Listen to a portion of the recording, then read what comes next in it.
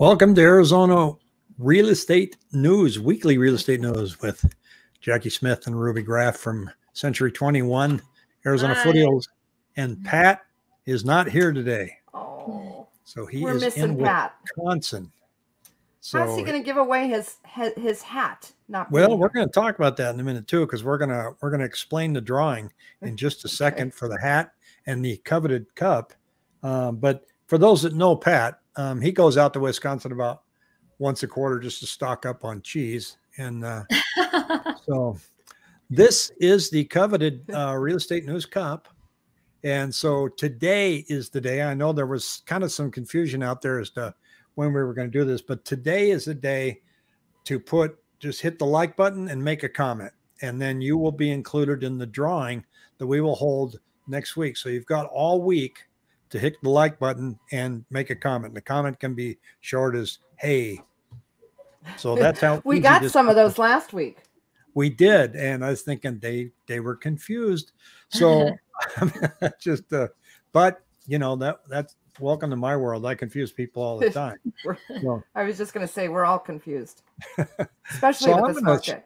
I'm going to share some stuff here with you. The first thing I want to do is I want to show people where I get my numbers, and so that there isn't any confusion. So I start with the MLS and I go under new listing right here and see where it says 3425. And then I add in back on market, which ironically always hovers around 800, never changes. I add those two together, and that's what I call new listings.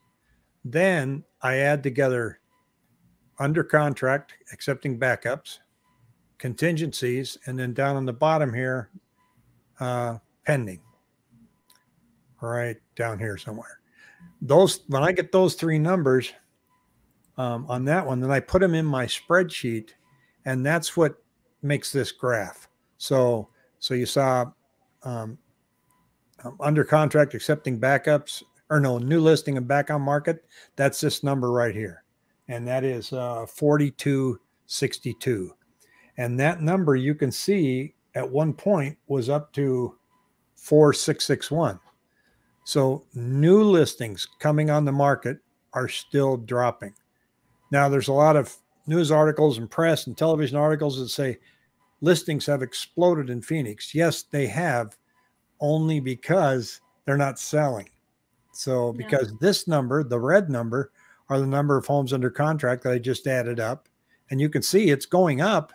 Mm-hmm. It's not going up by much. You got a value point here of 2717, and 7-day moving average now is 2930.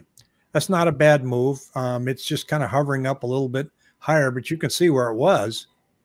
So it was sitting at about 35, and we were hitting about 4,000. So that number drilled down to where it's pretty much just muddling along. And because even though we're putting on fewer and fewer newer listings, the number staying out there just keeps growing. And today, again, we're 18,500, and we've just been that way for 3 weeks. You know, Rick, I looked the other day to see how many of those were vacant. It was 9,000 something.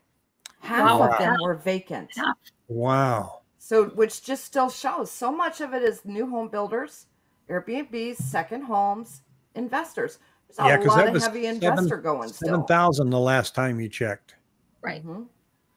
So, well, that explains the market. And new builds, I went down to a new build this last weekend, and I didn't even hear any hammers swinging. So I'm going to touch on that in a video here. I'd like to go down on a weekday. Maybe they're taking weekends off now. I don't know. Well, there's still supply issues too.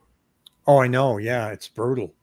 This is new listings. They track it a little differently than I do, but the illustration shows you that just compared to last year where you see a number of 4769, now it's down to 38, right? Mm-hmm. So new listings on this chart is lower than it has been since 2014 and 15. And then here's the monthly sales this year, last year. Look at that. 2186 compared to 3474. That's why listings are growing. The other interesting thing I saw in the market is 24.5% of Phoenix home purchases fell through in June. So the rate hike popped up in May, and 24% said they either chose to back out of their contract or they couldn't perform. They couldn't get the loan. Which is really sad. Yeah. Which, Rick, the other thing we're seeing too is, which we never saw during the last 2 years, is there's a lot of BINSR cancels. So for people that don't understand what that is, we have an inspection period. Most people were waiving that inspection period the last 2 years or making it a very short inspection period. And now people are taking the typical 10 days, which is boilerplate in the contract, doing their inspections. And I'm seeing people buyers cancel over not getting what they want out of the request for repairs to the sellers. Yeah, right. That's part of it too. Yeah, and that's leverage that they didn't have for a long time, because you know, back when things were just screaming, you found something was broken, they just said, well, we're selling the house as is, take it or leave it. Yeah, right. And they know they have choices now. Yeah, right, exactly. They're walking away from new builds too. Yeah. I did ask Pulte Homes development down here what kind of cancellation she had, and she was just kind of blowing me a windy. Oh, hardly any. Okay. All righty then. At least they're talking to us again. Yeah, well, not that I can fill in for Pat, but the mortgage news today, you know, we went up. We're almost at 5.5 now from about 5.2, and it looks like a lot of it was just based on the news from the Federal Reserve. They released their minutes, you know, when they're all jawbone, and so they're saying here, participants agreed there was little evidence in the data to date that inflation pressures were subsiding. So in other words, they're looking at numbers going, we don't see it coming down. And participants emphasized that a slowing in aggregate demand would play an important role in reducing inflation pressures, the minute said.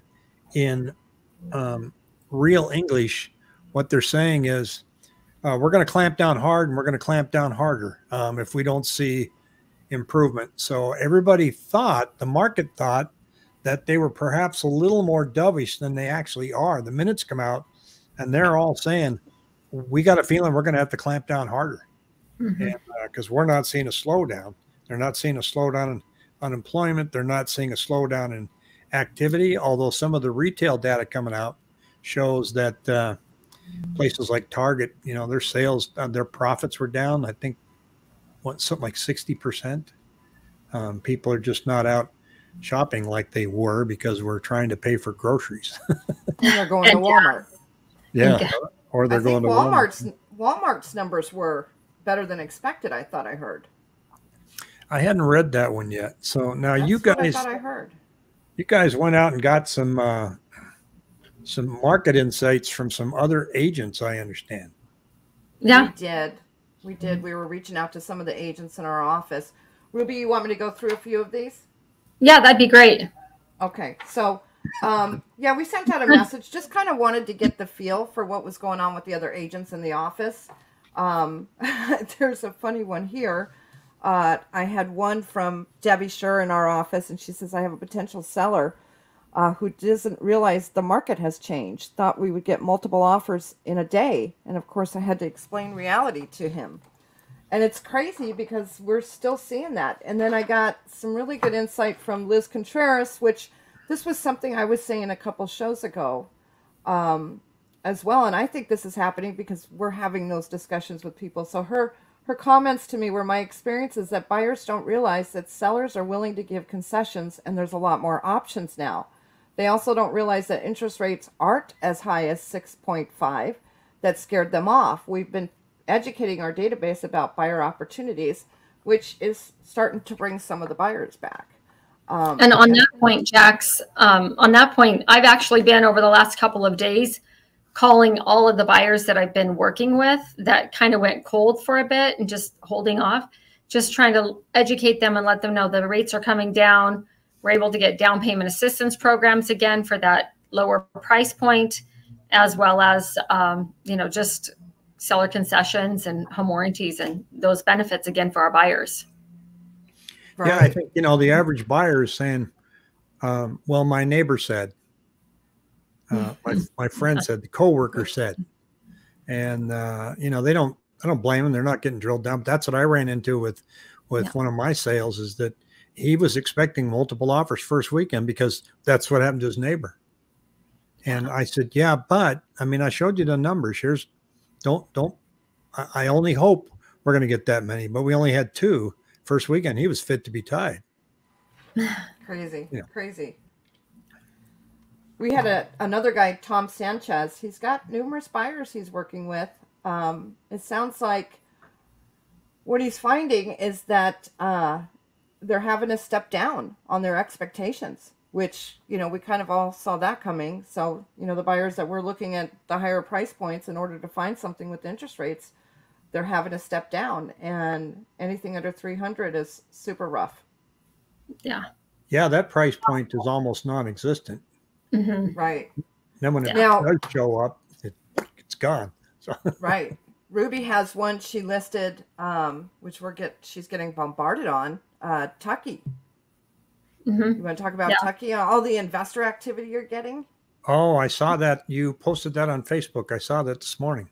Yeah, it's just a home that's not been updated in, you know, a number of years, if ever. So needs a lot of work. But yeah, it's going to be, I'm going to go with 7 contracts in my email to review, and then verbal contracts as well, just verbal offers. But yeah, so I'm just setting up a block of time tomorrow to let anyone that's going to show it, that's their inspection period, is tomorrow, and we're just going to go from there. Well, but that's a home that investors are looking for too, and they're probably shaking their head going, how did this one get past this? But it's priced at a point where investors are attracted to it.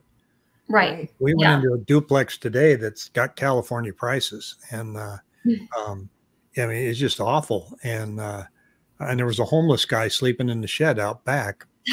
No. And the stories behind this place, because the neighbors next door were still there, and it was their son owns the place, and the guy that used to live here was a plumber. So you had to hear the whole thing. But I just told my clients, I go, you sure you don't have the capital to, you know, maybe if you get this thing for 400,000, not 575. Oh my What goodness. was it, Rick? Fourplex? It was a duplex, and it was like 40th Street and Thomas and 40th Street Indian School area. But I said, you gotta put a list together here. You need a roof. Yeah. Okay. Well, it's got old galvanized plumbing that's already broken once. Probably need to replumb the whole place, right? Well, maybe not. I assume yes. Yeah. Totally out of code when it comes to electrical work now at this point. So you're going to have to redo all that. All the floors are shot. One of the ceilings had a great big leak in it. In other words, this has got to be almost a total rebuild. So you're not going to get in and out in this thing for 100,000. Right. And this was a listing that you went to, or you were representing the buyer? Yeah. I'm representing the buyer. And so, you know, it's again, the photos just showed the outside. And, you know, I just look, if you're going to put a listing on, please I don't care what it looks like inside. If it's bad, then put the photos up to show that it's bad. Just, was it tenant occupied? Maybe tell the truth. On one side, okay. The other side was vacant. So they could have showed it. Torn up and smelly. Yeah. It was, Lordy. It was hot. Oh God, it was hot. So all nice and muggy.